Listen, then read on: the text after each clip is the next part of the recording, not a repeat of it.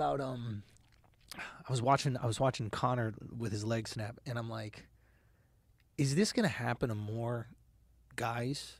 Are we gonna see more of this? 100%. Okay. Yeah, it's we've seen so many of them. Of course, it's going to keep happening. Yeah. Chris Weidman, Anderson Silva, and you can go back down the line.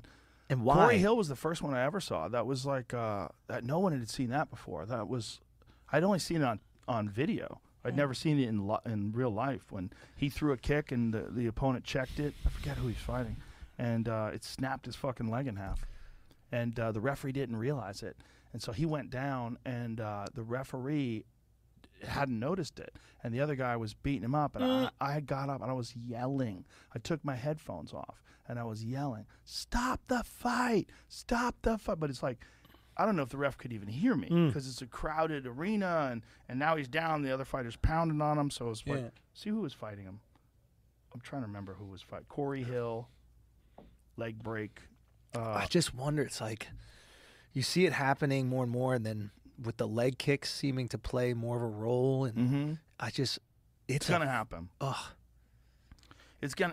We've seen it happen so many times. It happened with Anderson Silva. It happened with Chris Weidman. It's like leg breaking, arms breaking. It's part of the sport. It's gonna happen. I've gotten into it.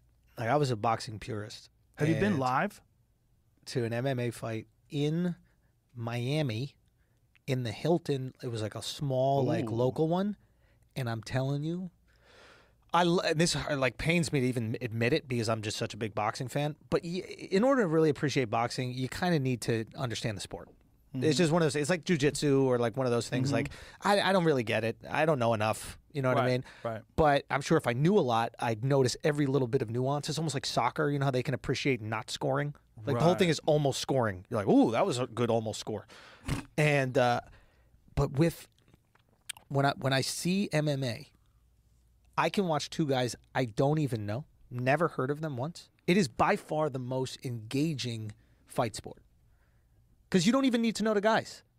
Dale Hart and I got hammered one night in the bar. Oh my God! Before or after?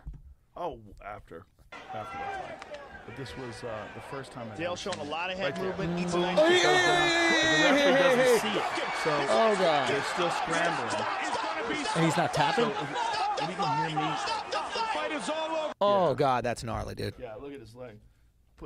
So I think you didn't hear it. Corey fell down. His leg's broken.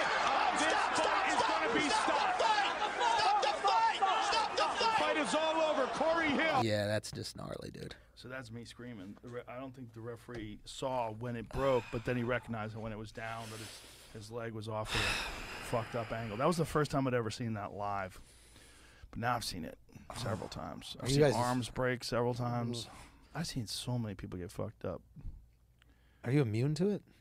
I'm a little numb to people getting injured, for sure. There's no way. You know, I've talked about this before, but if you looked at all of human history, the amount of people that have seen people get the fuck beaten out of them, I am in the upper, like, 1% in all of time. Yeah, it's you and, like, Genghis Khan. Well, he's seen people get fucked up in a different way. Yeah. That's chop their legs off and light them on fire and use them on a catapult. Like, have you ever listened to Dan Carlin's Hardcore History? No. Listen to me, man. Wrath of the Khans. It's a 5-part series on hardcore history about Genghis Khan, and it is fucking amazing. It's amazing. I was obsessed with Genghis Khan for like 3 years after this. Why? He killed 10% of the population on Earth.